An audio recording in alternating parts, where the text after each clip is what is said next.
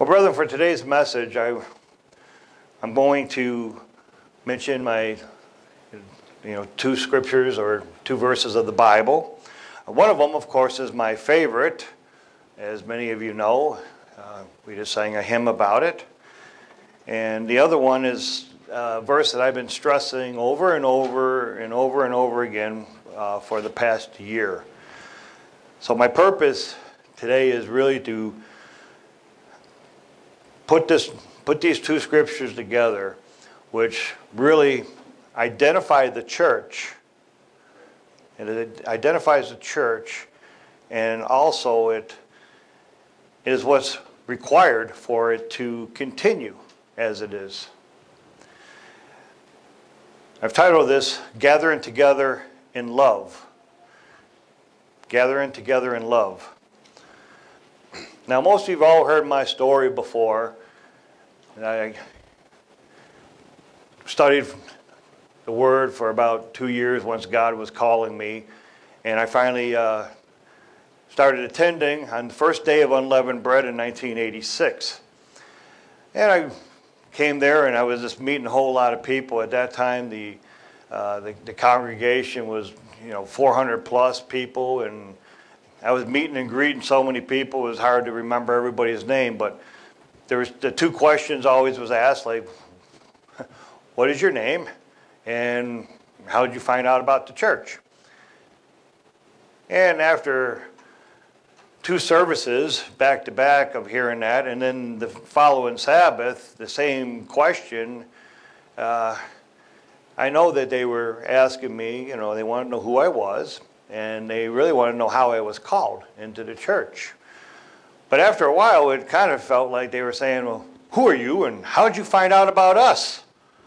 And it just seemed like it was, it was difficult for me. I was 25 at the time when I started attending.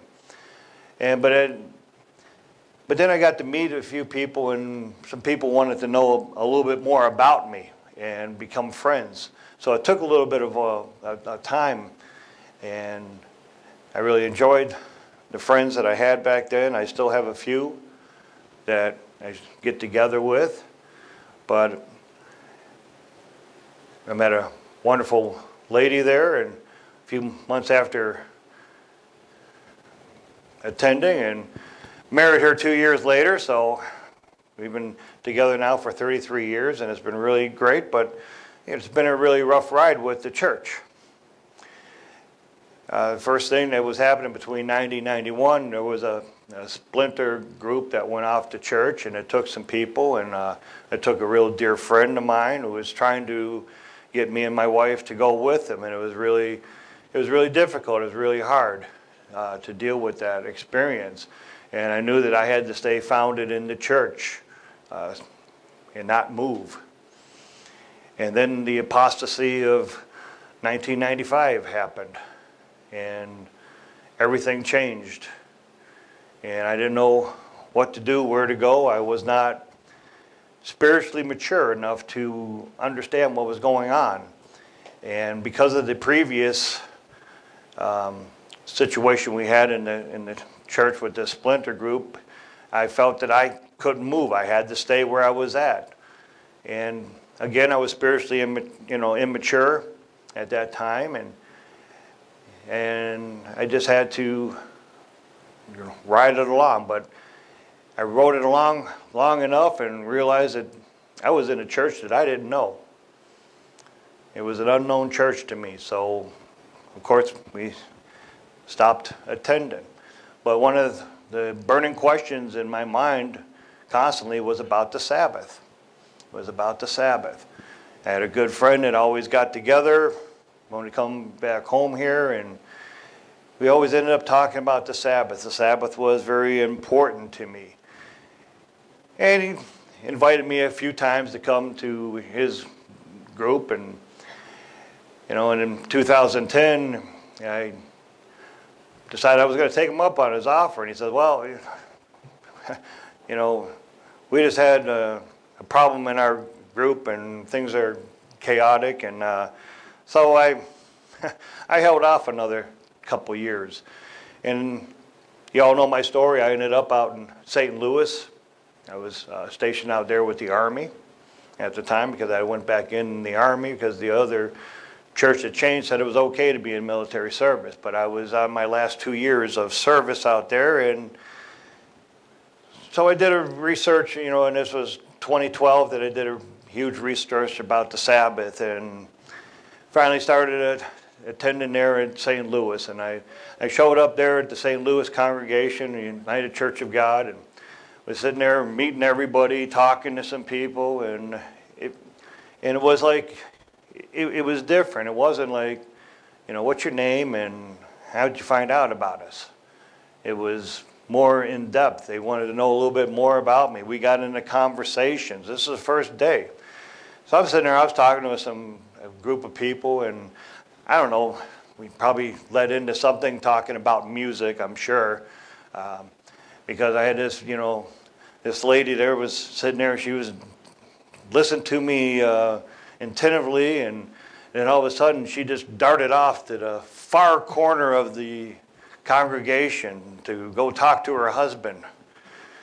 And Sherry, she drags her husband over. So I met Ralph, and we started talking, and it's just like instantly we just found that we had so much in common. And the next service, again, we got together and was talking, and we just had so much in common. It was like I never developed a friendship that fast where we just, everything was just jiving with us, and we could sit there and talk forever and never run out of anything to talk about. And it's still that way today, in fact. But it was really interesting, and I got to know a lot of the people in the church. They were a really friendly church. And each week I tried to meet somebody new. And there was one time I was sitting there, I was talking to a few people, and there's one lady, she was talking to her friends, and she was very concerned. She was talking about her daughter-in-law. It was going to be her first grandchild. Her daughter-in-law was pregnant, and she was dealing with placenta previa. And she really didn't know what that was, and she was really concerned, asking everybody to pray about that. And so I overheard that conversation, so I went over to her and introduced myself. Her name was Dolores, and I started talking to her about that, and I tried to give her some comfort because my wife went through that during her second pregnancy with our daughter Rebecca. And I tried to comfort her and say that it's a temporary thing. A lot of times it will fix itself, and it gave her a little bit more comfort because she was never really heard too much about it. I made a friend that day, and all of her girlfriends that were hanging out there, it was just another opportunity to meet more people. You can always find something to break the ice with somebody, to get to know somebody a little bit more. But it was just a fascinating journey coming back into the church. There was just so much love in this church. They accepted me right away. There was concern for one another in the church. There was encouragement that people were given to each other in the church. Strong friendships have developed, and I can't get rid of Ralph. He keeps on coming to visit me, but he's just a good friend, and I go out to see him every once in a while. It's really enjoyable. And like I said, we never run out of things to talk about. So it was really difficult when I had to leave there to come back home. But one of the things that I addressed them is the one lesson that I learned, and is now my favorite scripture. If you want to turn to John chapter 13. John chapter 13, and we'll start in verse 34, although 35 is my favorite, but it's kind of together here, and we just sang about it. John chapter 13, verse 34. A new commandment I give to you, that you love one another as I have loved you, that you also love one another. By this, all will know that you are my disciples, if you have love for one another. This is what I told them before I left to come home. It was difficult to leave there, but I came home here and I experienced the same love in this small little congregation. I went to the Feast of Tabernacles and everybody there was friendly. There was no bickering. Everybody was concerned about each other. There was love in the church and other congregations that I went to. That's all I find is I find love, love for one another. So to me, I found the church that, Jesus was talking about. I found his people, his disciples. I want to read that same two scriptures from the Passion Bible translation. So I give to you now a new commandment. Love each other just as much as I have loved you. For when you demonstrate the same love I have for you by loving one another, everyone will know that you are my true followers. Christ had a great love for his disciples and for us. He demonstrated it throughout his lifetime as a human being,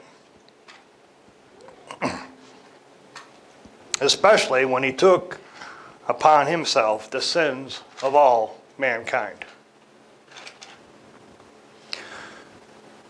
Brethren, there's no greater love than that. God loves us. Jesus loves us. So we should love one another just as they have demonstrated. This love for one another identifies us as the disciples of Jesus the Christ. And therefore it also identifies us as the church of God. I like this translation that I just read because it highlights his true followers. There are many that claim to be followers of Christ, but do they have love for one another? And not just at church, but all the time, every day. Every day. 1 Corinthians chapter 13, you don't have to turn there, I'm just going to talk about this love chapter. But it shows us how deep that love should be and how important it is. See, when I was looking for a Sabbath-keeping church, I found a few and I knew of others which had split off from that church of old which held true to the doctrines of God. Some had prophecy and knowledge of God's truth. They had understanding of all mysteries of the Bible. But they did not demonstrate the same love Jesus spoke of. They spoke harshly of others who faithfully kept the commandments of God, but were not members of their particular organization. They even mistreated their own members, not showing mercy, when the scriptures tell us that love suffers long and love is kind.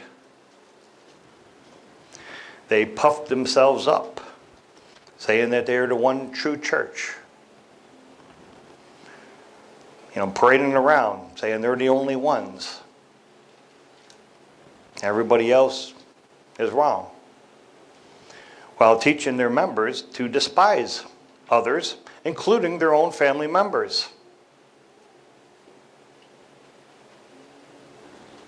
They speak evil of others. That's not what 1 Corinthians chapter 13 tells us about love. This is not love if they do not have love. Remember, they have no love. They have nothing. Nothing at all. Knowing the truth, understanding the Bible, and having the gift of prophecy means nothing if you're not living the truth, following God's way of life, and loving the brethren. We are to abide in faith, in hope, and in love, knowing that love is the greatest. However, we need to get together as a congregation of God's church to truly exercise this love for one another. Yes, we can have love towards the brethren and pray for their needs, but gathering together in love and encouraging each other is very, very important. Which brings me to my next scripture that I've been mentioning over and over again, and that's Hebrews chapter 10. Hebrews chapter 10, and we're going to start in verse 24. Hebrews chapter 10, verse 24. And let us consider one another in order to stir up love and good works, not forsaking the assembling of ourselves together, as is the manner of some, but exhorting one another, and so much more as you see the day approaching. The brethren were not gathering together in love. We should not be forsaking the assembly. Why? Why? I want to read those same two verses from the God's Word translation. We must also consider how to encourage each other to show love and to do good things. We should not stop gathering together with other believers, as some of you are doing. Instead, we must continue to encourage each other even more as we see the day of the Lord coming. We encourage one another. We do that all the time here. We all have needs. We talk to each other about our trials, and we seek encouragement and sound advice from each other so that we're going to go about doing the right thing, obeying God and showing love to others. That's what we're supposed to do. We are to gather together in love with those who have been called by God and share a like mind. Those who have been called by God. We have been called by God. And we're supposed to share a like mind. The mind that was in Christ Jesus. This is the mind that we're supposed to share. Brethren, I want to end this message on a positive note. So please close your Bibles. I don't want you to read what follows in verses 26 and 31. Because these verses explain what may happen when you go against God and when you commit sin that is unrepentant. You can read this whole chapter later to understand the whole context of which it is written. And you'll see once you read that whole chapter how important it is to assemble together in love. We are together in love. We have really close friendships here in Bonds. My friend Dave, he's another one that we built friendships very quickly. We had so much in common. Then he left me like all the others. But we get together. We go see them. They come and see us. These are bonds that are going to last forever. We're all good friends. We are concerned about each other.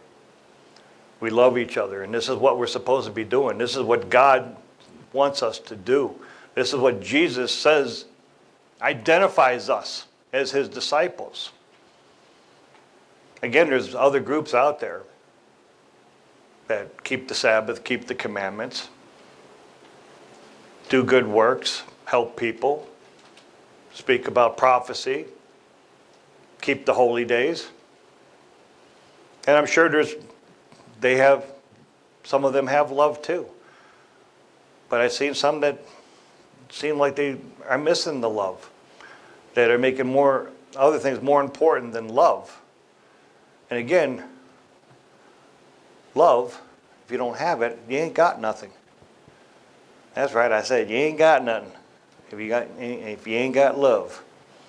So I encourage you all to gather together in love and lift each other up, grow stronger in your relationships. I feel very, very blessed to have all of you as friends and brethren. I want us to all get along. We're getting closer to the return of our Lord and Savior Jesus Christ. And we're going to spend eternity with each other, whether you like it or not. So now is the time to gather together in love.